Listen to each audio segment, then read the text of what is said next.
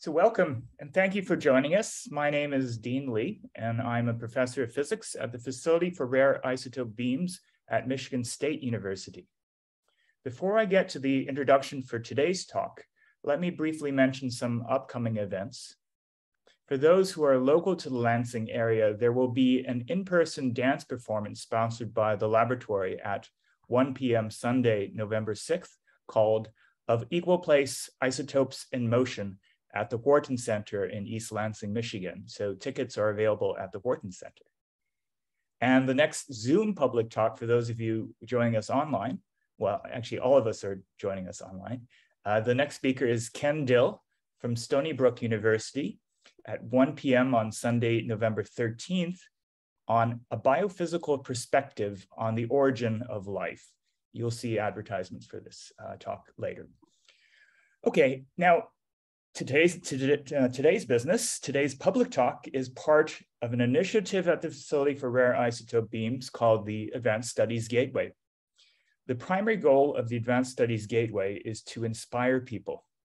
We bring together researchers, innovators, creative thinkers, artists, and performers from all fields and strengthen ties between Michigan State University and the community. Today, we have the great pleasure of presenting a public lecture by Professor Stephen Girvin entitled Progress and Prospects for the Second Quantum Revolution and the Race to Build Impossible Computers. Professor Girvin earned his PhD in theoretical physics from Princeton University. He joined the Yale faculty in 2001, where he is Eugene Higgins Professor of Physics and Professor of Applied Physics. From 2007 to 2017, he served as Yale's Deputy Provost for Research. From 2019 to 2021, he served as founding director of the Co-Design Center for Quantum Advantage, one of 5 national quantum information science research centers funded by the US Department of Energy. Along with his experimental colleagues, Michel Devoret and Robert Sholkoff, Professor Girvin co-developed Circuit QED, the leading architecture for construction of quantum computers based on superconducting microwave circuits. Dr. Girvin is a foreign member of the Royal Swedish Academy of Sciences and a member of the US National Academy of Sciences. In 2007, he shared the Oliver E. Buckley Prize of the American Physical Society for work on the fractional quantum Hall effect. In 2019, he and co-author Kun Yang published the textbook Modern Condensed Matter Physics with Cambridge University Press. If you have any clarifying questions during this talk, please type them into the chat or question and answer dialog box. At this time, it is my great pleasure to introduce Professor Girvin. Thank you very much, Dean. It's a pleasure to be here, if only virtually. And if there are clarifying questions that come up during the talk and I don't notice it in the chat, please relay them to me. So I'm going to talk to you about what I think is one of the most exciting areas of physics, engineering, and computer science, which is an ongoing second quantum revolution in which we've come to understand that we have not been taking advantage of the full power of quantum machines for processing and communicating and measuring. So I need to establish some vocabulary for non-physicists. So classical mechanics developed 300 years ago and more by Galileo and Newton primarily. Objects move in very well-defined and completely predictable trajectories determined by forces such as gravity acting on them. And through understanding this, mankind has been able to send satellites to explore other planets, to land people on the moon, and so forth. to understand the trajectories of comets and baseballs and other macroscopic objects. But classical mechanics, which is extremely accurate, does fail in certain extreme limits of, for example, very small size, and where the particles are not baseballs, but individual electrons or atoms. And quantum mechanics is a theory that has subsumed classical mechanics. It makes the same predictions as Newton and Galileo for large objects, but very different and correct predictions at the atomic scale. It's the single most accurate theory in all of the physical sciences, but it has some very strange features. Particles do not have well-defined trajectories. In fact, one version of quantum mechanics developed by Richard Feynman, particles take all possible trajectories. In another version developed by Schrödinger, particles act like waves, and they exhibit wave-like interference where waves can add or constructively or destructively. And in the classical picture of an atom, an electron, say, orbiting a proton, and a hydrogen atom would have a planetary orbit obeying the same equations as the Earth going around the sun under the influence of gravity. But here, the electron is being attracted to the proton, not by gravity, but by the electric force. But quantum mechanics is a different picture of this, in which the orbits are wave-like and fuzzy. So I'll refer to classical computers as ordinary electrical or mechanical devices that follow the laws of classical mechanics. So your cell phone and your laptop and desktop computers are classical computers. I'm going to be talking to you about quantum computers, a completely new type of device based on the laws of quantum mechanics that has completely new and unexpected powers for processing information. So let's start with a bit of history. We're in the middle of the very beginnings of the second quantum revolution. What was the first quantum revolution? It took place in the first half of the last century. And as I mentioned, it describes behavior usually it's used at small scales, but it also applies at larger scales.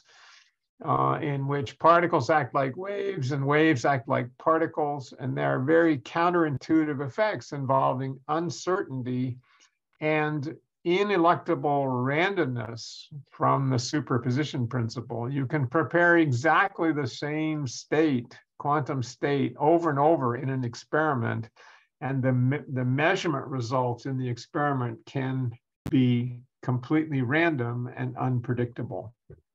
There's another aspect called entanglement that I'll talk a bit more about. Einstein called it spooky action at a distance and thought it was completely too strange for the quantum theory to be correct. So, even though Einstein contributed many of the ideas that led to the creation of the quantum theory. In particular, he invented the idea that light was made of particles called photons, and many other ideas he developed that were very important in the formation of the quantum theory, quantum mechanics. He was never happy with the fact that the theory didn't predict exact outcomes, only probabilities of different outcomes. And he summarized this by saying, God does not play dice. But ironically, because his work really helped lead to quantum mechanics, the big irony is that it was Einstein who really gave God the dice, as people say. So The inventors of the quantum theory a century ago, they were doing curiosity-driven, apparently completely useless fundamental research about light and atoms. There were no conceivable applications. They were doing spectroscopy experiments, and this is one you can do yourself at home. You take a compact fluorescent light bulb, shine it through a little slit, and bounce it off a compact disc. And there you can see the white light from the bulb bouncing off this shiny compact disc at a certain angle. But over here at other angles, you see blue and green and yellow and red spectral lines. And that's direct evidence from an experiment you can do in your own home that the energy levels of electrons orbiting in an atom are quantized, that they have only certain allowed energy levels. And when they jump down from one level to the next, they emit photons, particles of light, with an energy or color that depends on the energy change. So for lower energy photons, it's red. For higher energy photons, it's blue. Well, this was very strange and unexpected from the classical physics point of view, and very interesting, but there didn't seem to be any real applications. And yet the theory of quantum mechanics gave us the technology revolution of the 20th century through the invention of the transistor, the laser, and the atomic clock, which led to the global positioning system. So this is a beautiful illustration of the benefits of fundamental research, which you get surprising applications from these seemingly obscure research topics. And the inventors of quantum mechanics did not foresee these practical quantum devices, and even the more practical people who invented these devices really did not foresee their applications. So here's Charlie Townes in 1953 with one of the first atomic clocks, big complicated thing with vacuum pumps and gas sources and so forth. And he was just doing precision spectroscopic studies of atoms and realized you could make a good clock, but certainly the people who built those clocks did not foresee the invention of the global positioning system based on having such clocks in orbit around the Earth.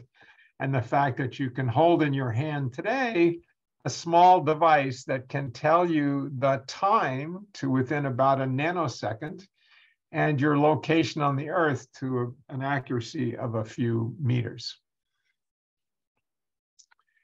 Likewise, the people that soldered together this first very ugly and crude looking transistor in 1947 at Bell Labs in New Jersey, it's a pretty big thing. It's, I don't know, ½ an inch across, and you can see some wires soldered on there by hand, and it's pretty, pretty ugly looking, but it worked. And those people certainly could not foresee this device, which contains several billion transistors and operates much faster than this device did. And they certainly could not predict the rate of production of transistors in the world today. Every second of every day, the world produces more than 20 trillion transistors. It's just a mind-boggling number. All I can say is it's a good thing they're very, very small. Otherwise, we'd run out of stuff. So amazing as these technologies are, and they did require the theory of quantum mechanics to understand how to build them, we've recently come to understand that these devices are not as quantum as devices could be. They don't take full advantage of the power available to quantum machines. And that's what this second quantum revolution is all about. The big new idea is that really the strangest aspects of quantum theory, uncertainty, randomness, and this spooky action at a distance, which seem like they give you less ability to understand the world than classical mechanics, where everything is deterministic. So it seems like these are bugs, but we now understand they're also features which we can actually use in practical technologies. So that's what I'm going to talk about.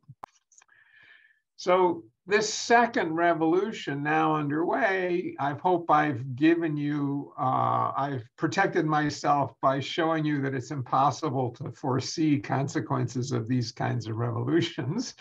But roughly speaking, it's like a stool with three legs. One area that people are very excited about is quantum materials, building new materials whose electrons behave in strange and interesting ways because of quantum mechanics. Quantum sensing, which is a result of our new understanding of how measurements work in quantum mechanics. This is leading to profound new abilities to measure the tiniest signals that you can imagine. So tiny ripples in space-time due to gravitational waves are now being detected by LIGO and Virgo and other wave observatories in the world. And recently, the sensitivity of these has been dramatically increased using quantum sensing techniques. And they're now seeing black hole and neutron star mergers about once a week instead of a couple times a year. Quantum sensing is also being used to search for, to try to identify the missing matter in the universe, the so-called dark matter. There's a haystack experiment at Yale doing that, for example. And other people are doing magnetic resonance imaging on single molecules, really amazing experiments.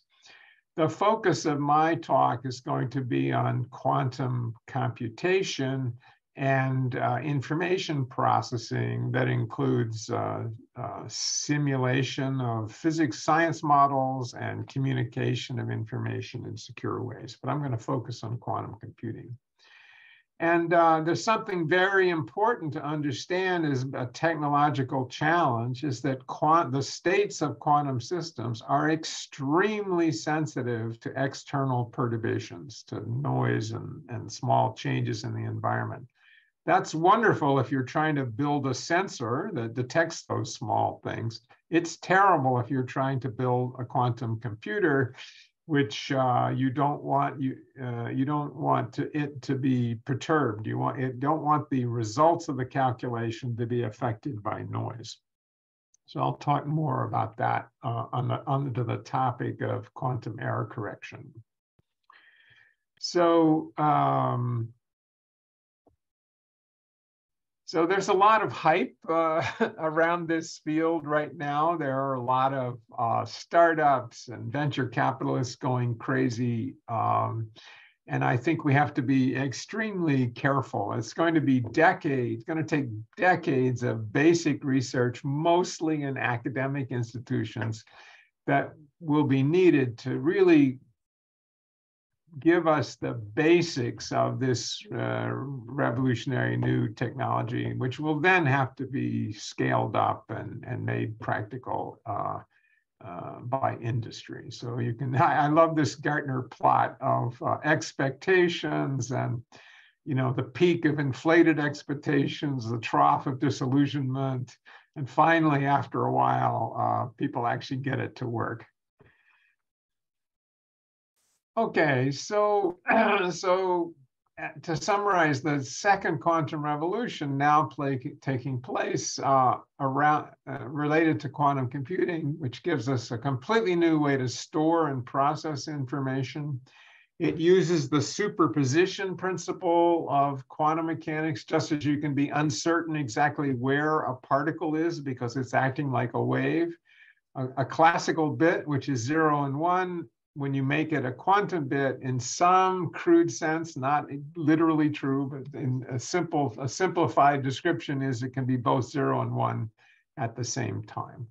And uncertainty then can be a feature rather than a bug.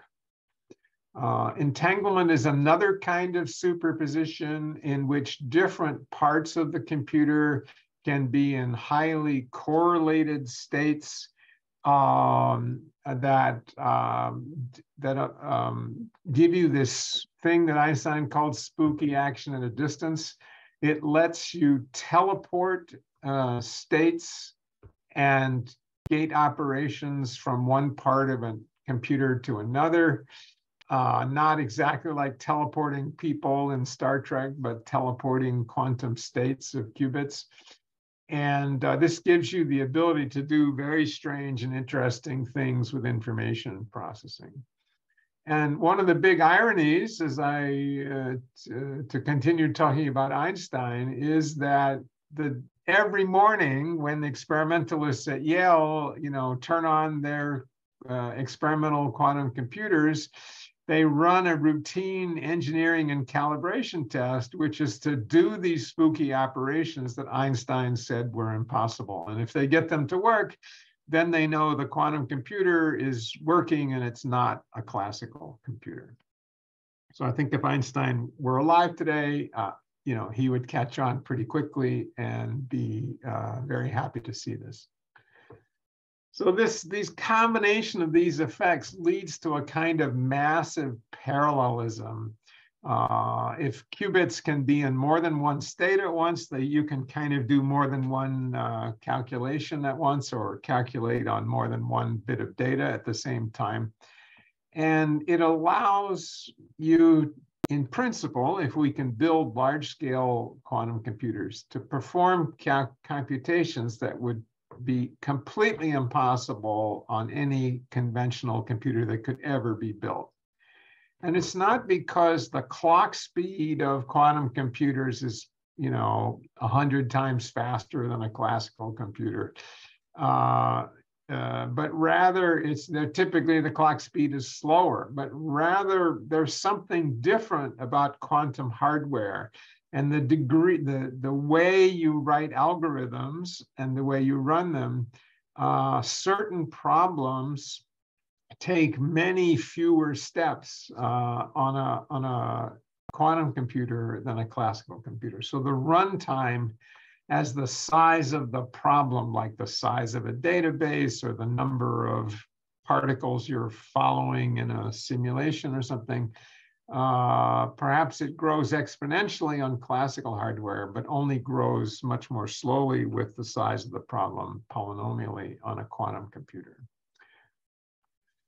So interestingly, we don't know the full answer to what powers quantum machines have. It's still a partially open problem in the theory of quantum computer science. But the realization that hardware makes a difference has completely overturned the foundations of theoretical computer science. Originally, Turing and Church proved that basically all computers are equivalent. You can simulate one computer, you can run simulate one computer with another computer. You can write a program in Python language that will simulate a computer running Fortran or running Julia or some other language. They're all really equivalent. But it turns out that quantum hardware is different, and certain problems that are hard classically are easy on quantum computers. So computer scientists like to classify problems into sort of complexity classes. Multiplication is easy. You can do it on your cell phone. The reverse problem of give you a giant number and ask you what two large numbers, prime numbers, I multiplied together to give you that big number. That's very, very hard. If I tell you the two numbers, you can check the answer that's correct very, very easily. But factoring that big number is essentially impossible for large enough numbers on a quantum computer and a classical computer. But Peter Shor developed an algorithm showing that it's easy on a quantum computer. So this could break the standard public key encryption that's used on the internet. But in the end, it turns out that actually quantum mechanics enhances privacy, that you can show that the laws of quantum mechanics allow you to protect information, encrypt it, and communicate it in ways that can't be broken without violating the laws of quantum mechanics. There are still some problems that are hard even for a quantum computer, but we don't fully understand some of the heuristics that, there are plenty of problems that are formally hard on classical computers that people make money every day by solving, not perfectly, but to a good approximation. And we may also be able to do that with quantum computers. But it's very easy to simulate the dynamics of quantum particles because they obey the equations of quantum mechanics, and that's sort of a native feature of a quantum computer. We should be able to use this for optimization problems in logistics and finance, for doing calculations in chemistry to design catalysts or drugs that will bind tightly to some target and so forth. One really interesting thing about quantum computers is that if a quantum computer ever consumes any energy, the computation fails. They're like frictionless machines that coast to the answer. There's a little asterisk here because it turns out resetting the computer at the beginning, putting all the bits to zero, actually does take a small amount of energy. And then there's a huge amount of energy that goes into the refrigerator and the big classical computer and the classical electronics that run the quantum computer. They use lots of energy. But the quantum computer itself uses essentially no energy, which is amazing. So let's talk now about, before we get to quantum bits, let's talk about classical bits. So Rolf Landauer at IBM was famously said, information is physical. It's stored in and transmitted by physical systems. For example, here's a circuit with a battery, a switch, and a light bulb. And the two positions of the switch can represent one bit of information. Bit value 0, maybe the switch is open, and bit value 1, the switch is closed. And you can transmit that fact to a distant friend because his light bulb lights up and carries that information through space to anyone who's looking at it. Quantum information, quantum bits are physical things. And quantum information is stored in the physical states of atoms or molecules or ions or photons. Or I'm going to be telling you about superconducting electrical circuits. You can also use mechanical motion. Any system that has a discrete quantized energy levels, you can say pick the lowest two and manipulate these. You can be in this state, that's a 0, or in this state, that's a 1. Just like I showed you for these atoms. And so this physical thing, an atom or a circuit or whatever it is, can be used to store information. Now, quantum information is quantized or digital or discrete because we've seen that if you measure the energy level, what energy does the atom have, you'll either get level 0 or level 1. And so measurement of the state of a qubit yields one classical bit of information, a 0 or a 1. Just as if I opened up a computer and measured the value of a bit stored in memory, I would always get either 0 or 1, never anything in between, or both. You would get 0 or 1. But so in that sense, quantum information looks digital, but in another sense, it's analog because of the superposition principle. It turns out that quantum bits can exist in an infinity of superposition states, which are a combination of 0 and 1, or in between 0 and 1 in some sense. And mathematically, we sort of represent those states by the position of an arrow pointing to the surface of a sphere. And the latitude and longitude determine these mathematical coefficients in this superposition. The North Pole represents state 0, which we sometimes, because of this arrow, call spin up.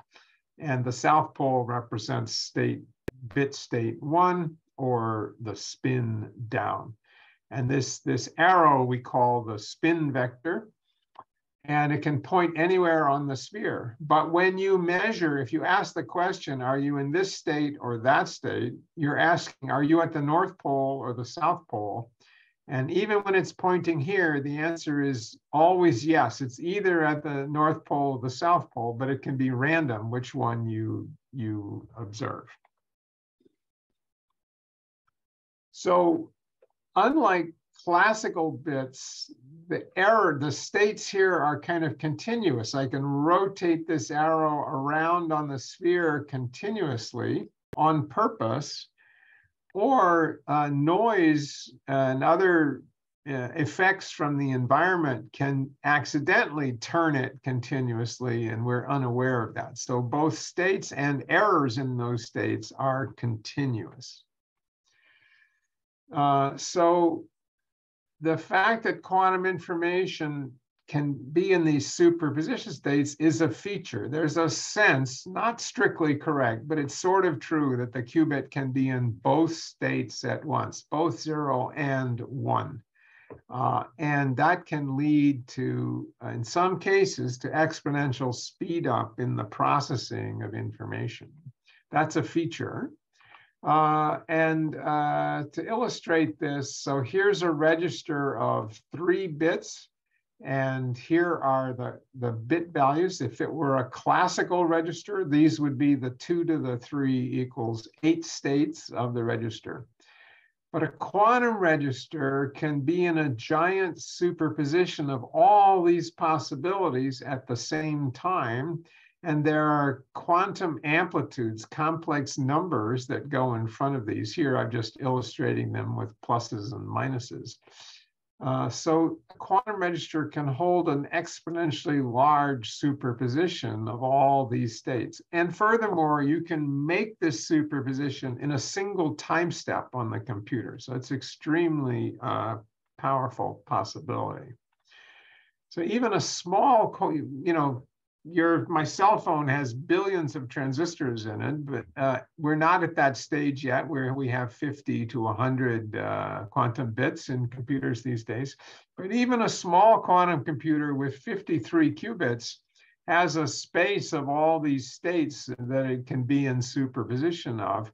That's so large, it takes about a petabyte of information. That's 10 to the 15 bytes, or 1 million gigabytes. It's such a large state space that it's extremely difficult to simulate it on a conventional supercomputer, to solve the equations of quantum mechanics, to predict what the quantum computer would do. Becomes basically impossible when you get to more than about 50 qubits. Okay, well, so that's a feature, this superposition thing, but it's also a bug because we're uncertain which state the bit is in. When you measure whether it's 0 and 1, you can get random results, truly random. Well, that actually can be a useful resource, but I mean, why would I want to build a computer where I don't know what the value of the bit is and I get random junk when I measure it? Well, that seems bad. So here's an example. I take this spin vector representing the state of a qubit, and it's horizontal, and I put it through a measurement that says, are you 0 or 1? And the answer is always yes. It comes out either 1 or 0 randomly. And the state has changed by the act of measuring it. It now lies in the direction that you chose to measure, Z being up and down here. And so, and you have no way of knowing that it changed. If it comes out up and you measure it again, it will be up again. There's the first measurement result is random. The rest are the same as the first. So this so-called back action or state collapse by the act of measurement changes the state, but it's invisible to the observer. So this seems very bad for using in a computer. And this illustrates this nice concept that my friend Sasha Korotkov likes to say, that in quantum mechanics, the results are random. It's not because inside the box the result is determined as a 0 or a 1 there. You don't know which, and you open the box and you see what you get. That's not what happens. You get what you see. The act of seeing, the act of measuring, brings the measured value into existence. It's not really true that it's both 0 and 1. It's that it doesn't have a value until you measure it, and the act of measuring creates the value. So Steve, there are a couple of questions maybe I can address here. Sure. So there's a question by Pablo Giuliani. Jumping ahead maybe a couple of centuries with this question, do we have an idea of a framework that could, in principle, make quantum hard problems easy? So that's a deep question. We don't fully understand we know some problems that are quantum hard. We know some that are quantum easy, and there are a bunch that we're not sure. Provided that the theory of quantum mechanics is correct, and as I said, it's the most heavily tested and precisely tested theory in all of science, then things that are quantum hard will remain quantum hard no matter how big the quantum computer is we build. But there are people who are thinking about, are there alternative theories to the quantum theory, other theories of probability that the universe might obey, and quantum theory is only an approximation. And those people are very interested in the exact question that you ask, but it's very difficult to modify the quantum theory in a way that doesn't have immediate falsifiable results that disagree with existing experiments. Mm-hmm. So most likely the answer is no.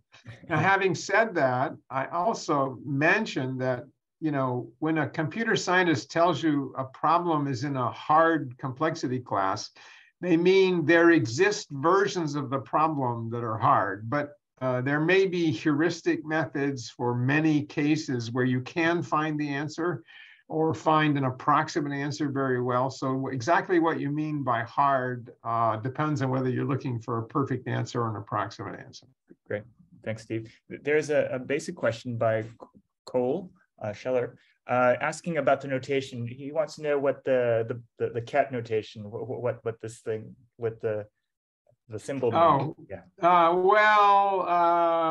here. Okay, it's up at the top of the page here. So this just means a quantum state. It's a notation invented by Paul Dirac, and the little arrow is referring to which way that spin is pointing on the sphere. So this is the state at the North Pole, and that's the state at the South Pole.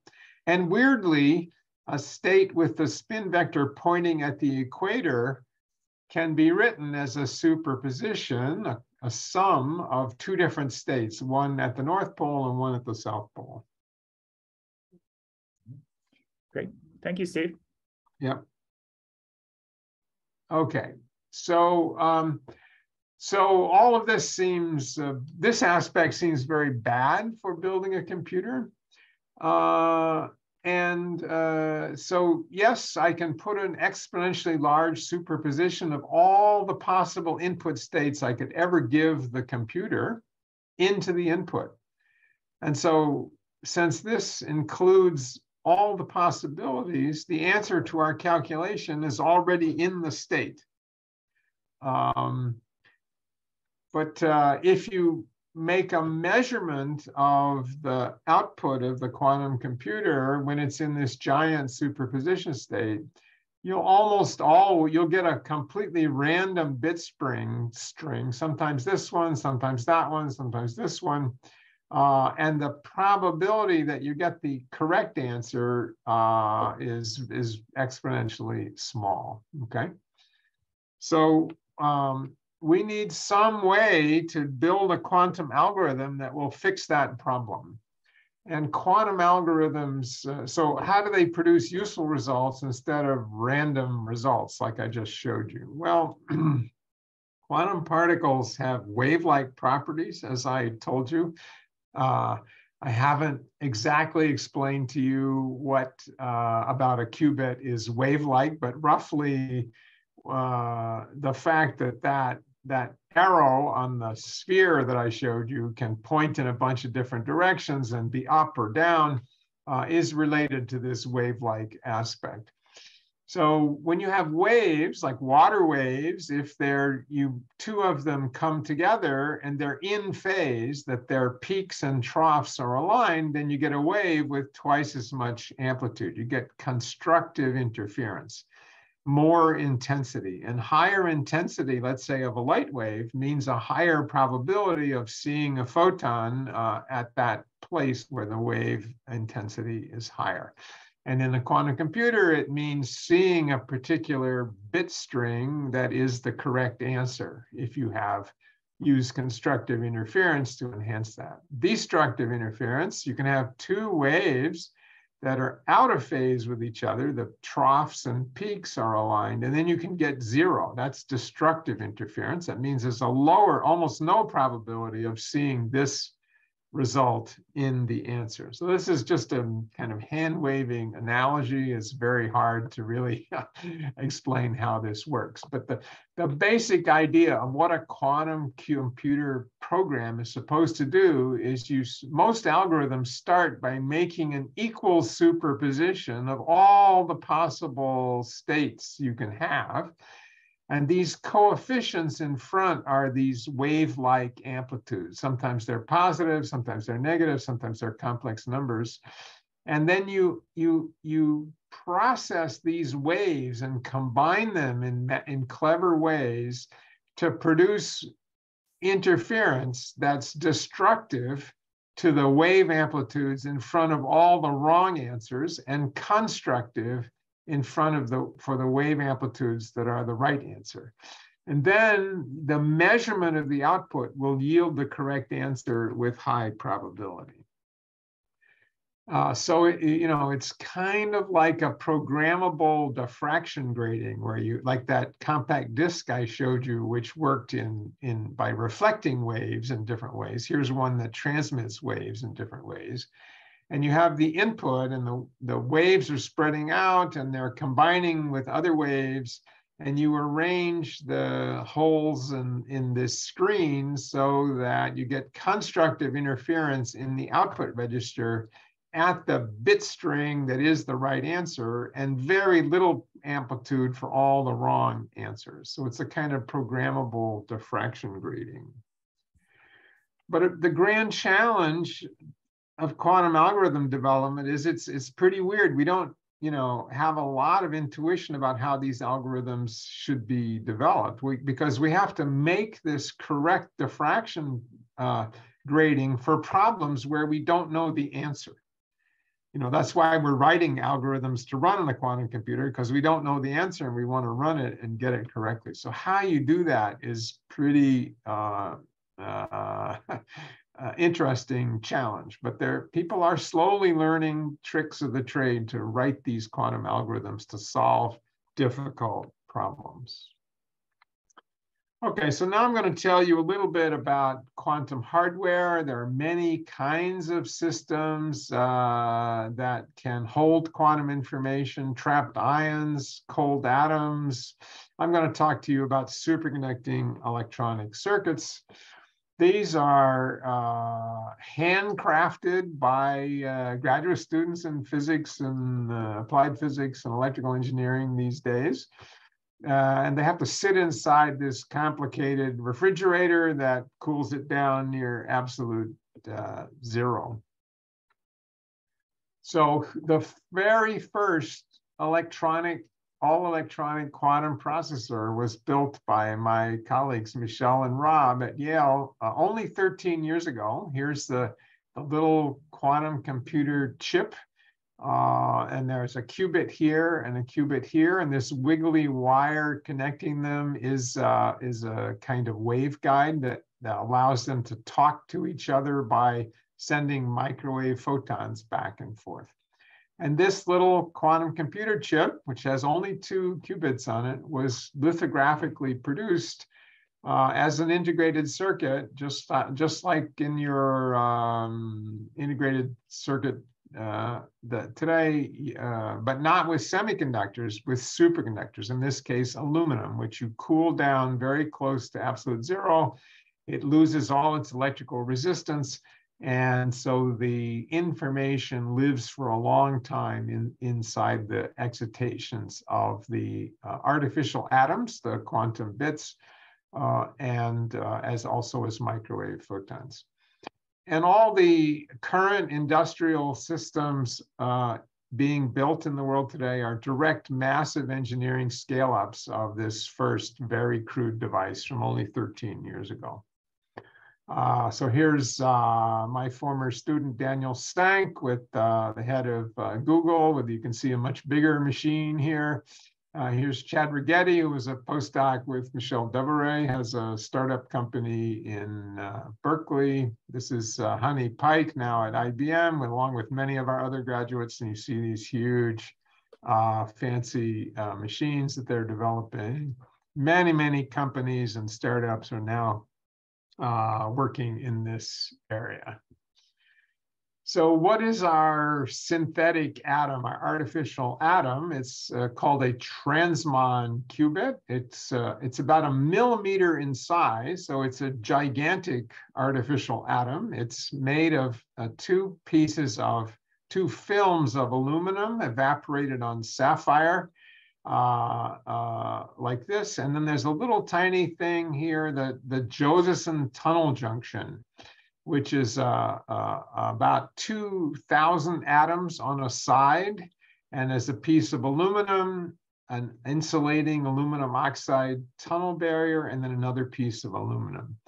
And the excitations of this artificial atom are pairs of electrons called Cooper pairs sloshing back and forth between these 2 antenna pads, which allows this atom to talk very efficiently to microwaves. And they can emit and absorb not visible light, like I showed you on the first slide with the light bulb, but rather microwave light, similar frequency is what's used in your cell phone, about 5 gigahertz. So why do we have to cool these things down near absolute zero? Well, the aluminum has electrical resistance until you cool it below about 1 Kelvin, and it becomes a superconductor, and there's no more friction. The electrons can slosh back and forth for a very long time. So you need a refrigerator.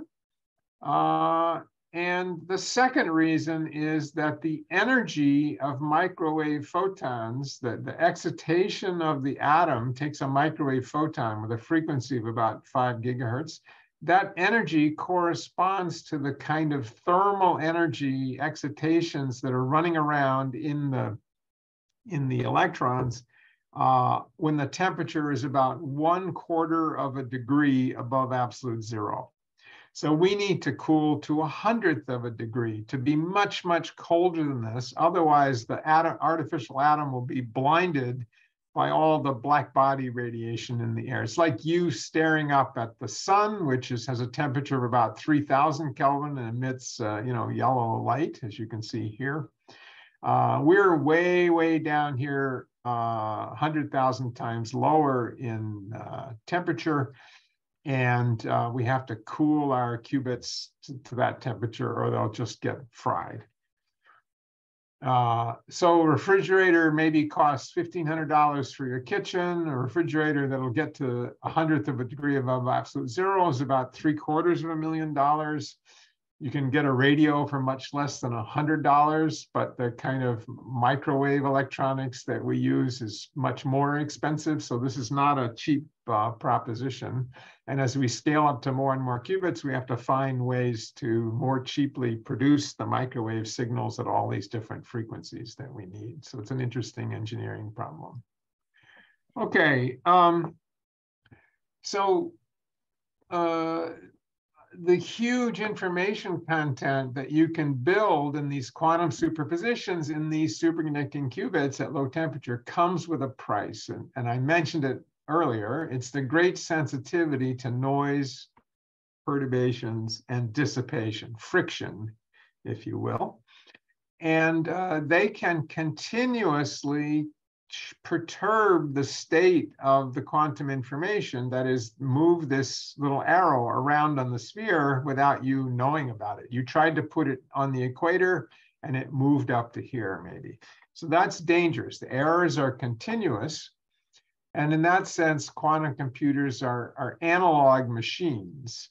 Here's an engineer at General Dynamics in 1964 programming an analog computer by plugging all these wires together. Here's perhaps the world's first analog computer for calculating the positions of the planets. It's gotten a little rusty since it was under water for 2,000 years before it was found. And so this is very different from digital computation. If you have a voltage in a digital circuit, anything close to zero is counted as a bit value 0. If you get a little noise, doesn't matter. Anything close to 1 volt, a little noise, you still call it a 1. Okay. And but in an analog computer where you're trying to use the voltage varies continuously and there's no concept of zeros and ones, there's a no-go theorem that says that you cannot do error correction because any allowed voltage value is a perfectly allowed state of the analog computer. So you can show that as you operate the analog computer, the fidelity, the rate at which you keep track of the information without errors goes down and down and down and down exponentially. Well, that's bad. If quantum computers act like analog machines, it seems impossible to correct errors. So there are errors. So what is the error correction problem? So I'm going to give you an unknown quantum state. You're not allowed to know what it is because I plucked it out of the middle of running a quantum algorithm, let's say. And if you measure it to look for an error, I've showed you that it'll change randomly due to this state collapse or back action. So that's how we're going to identify the error. And your task is, if this qubit develops an error, fix it. It seems impossible. But miraculously, it can be done, as the fine print here, in principle. We're just beginning to learn how to do it, and we must learn how to do it if we're going to build large-scale quantum computers, because they do always have small errors. So I showed you that analog machines can't correct errors, but quantum machines are also digital, so errors can develop continuously. But when you measure them, they become discrete. And so again, it's this thing that Sasha says that in quantum mechanics, you don't see what you get what you see. If you look and see that there was no error, then even if there was an error before, there isn't one now because you saw that there wasn't one. If you look and ask, was there an error? The answer is always yes or no. And so that discreteness is what lets us do error correction. But you have to do it very, very carefully. The trick is to measure what error occurred without measuring the unknown state in which the error occurred. That would collapse the information you're trying to preserve. And it's very subtle, but it can be done.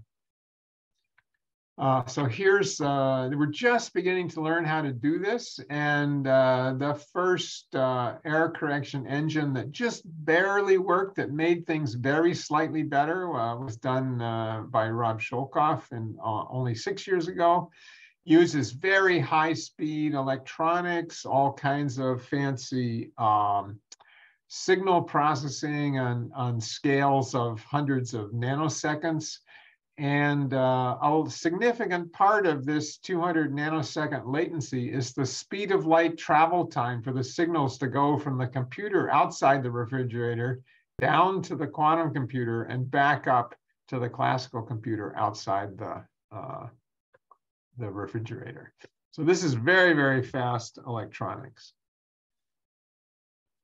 So we're just beginning to learn how to do that. The latest, the current world record is held by my other experimental colleague, Michel Devereux, who's made the information live twice as long by error correction than without it. We need it to be 10 or 100,000 times longer, but this is really the first experiment that clearly made things better. So we're still in the very early basic research stages. But now you're all experts, I hope. And so here's a quiz, but don't worry, I'll give you the answers. Is quantum information carried by waves or particles? Of course, the answer is yes. Is quantum information analog or digital? Yes. And so I hope I've convinced you that quantum mechanics is strange and different. Information is carried by waves and particles. It's analog and digital. And quantum error correction is possible, and we're just beginning to learn how to do it. The quantum hardware is still very crude. It's kind of analogous to this first transistor. It works, but it's not really useful yet. We have a very, very long way to go to realize the promise of this second quantum revolution, which is based on not on that quantum mechanics has changed or we realize it's been replaced by another theory. It's just that it was so weird that it took us almost 100 years to realize that we weren't taking full advantage of quantum weirdness as a feature. So I'm happy to take your questions now. Thank you. Thanks so much, Steve. That was a wonderful talk. There are some questions. Well, there's one question that we haven't asked yet. So there's a question by Steve Keeling. Do you feel that treating quantum computing in analogy with classical computing, as on your slide 18, might be holding us back in a way? In other words, your slide 21 on the block sphere may imply that there may be a more useful mental model of quantum computation, though I admit I have no idea what that new idea might be. Yeah, no, that's a great question. As I said, people are struggling to learn how to invent algorithms to run on quantum computer that will take full advantage of the power. And you know, everybody has a certain picture in their head of how the quantum states are being affected as you run the steps in the program. Mm-hmm. And it's possible that there's some better mental picture which will be very clarifying and help us learn how to write better algorithms. Absolutely. And I'm hoping some young person will invent it. Great. There's a question by Jianling Chen. Do you foresee quantum computers solving NP hard problems? No. So that's unlikely to be possible in general. But I'm not an expert on this, but my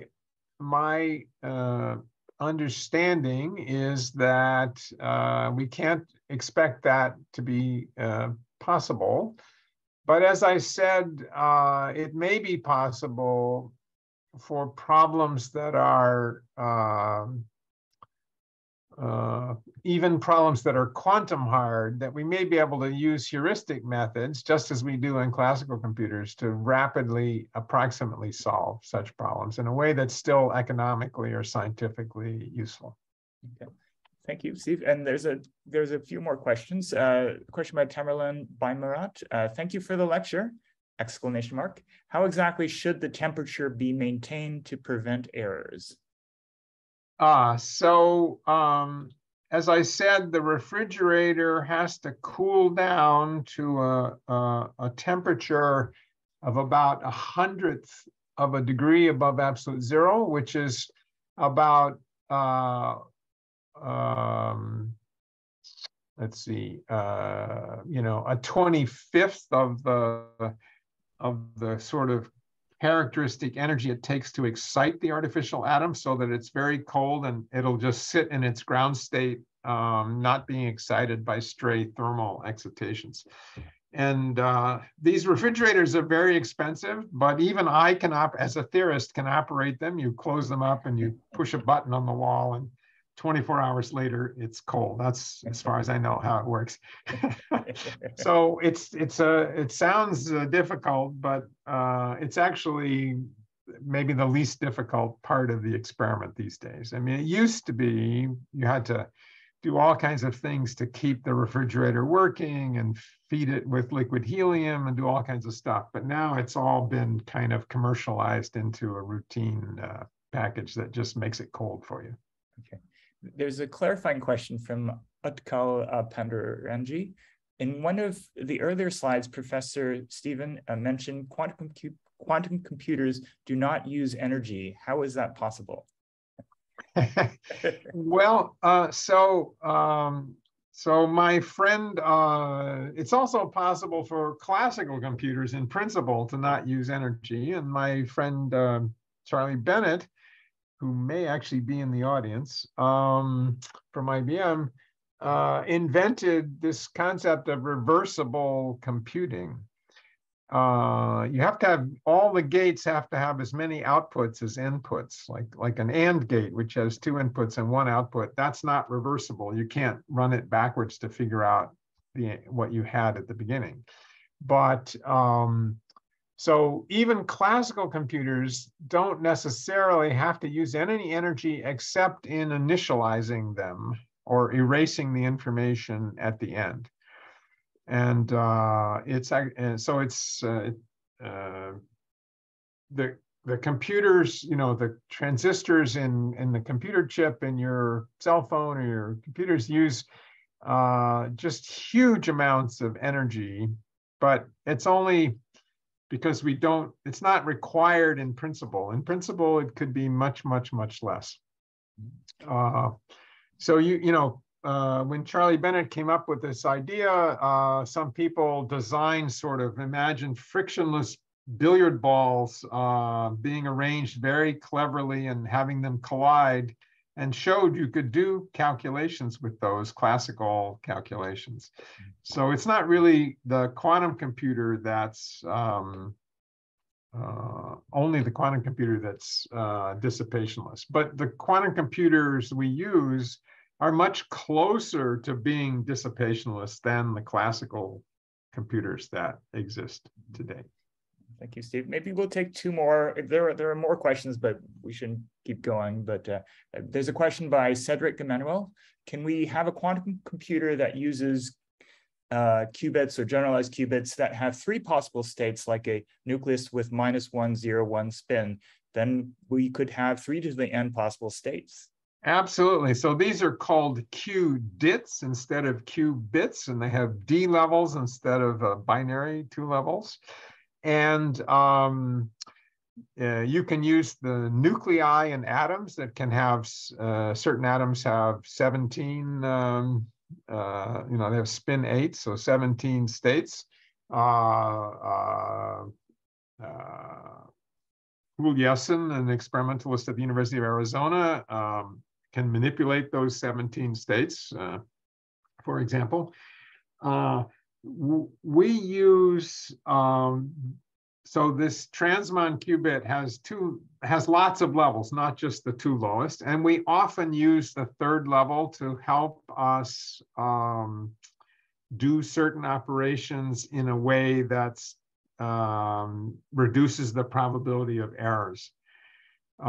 So yeah, using more levels is a good trick. And in fact, the best way that we use it is by storing the information in microwave cavities, where you can have 0, 1, 2, 3, 4, 5, 6, 7, 8, 9, 10 photons. We use all those levels and to replace many physical qubits with one single quantum object that has many levels. So and that actually helps us make the hardware more efficient because there are fewer moving parts for still have lots of states. Okay, the very last question is by Sergio Ulio.